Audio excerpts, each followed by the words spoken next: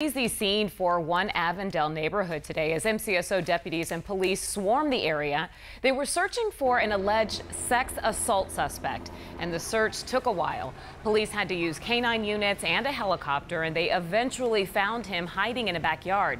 We blurred the suspect's face because he is a minor. A neighbor who saw everything go down says he was surprised. No, this is crazy for this small little neighborhood, you know. We're right next to the high school. My brother actually goes to the high school, so we've been texting him, and so yeah, it's crazy to see something like this big in this little neighborhood. Several schools in the area were under lockdown just as a precaution.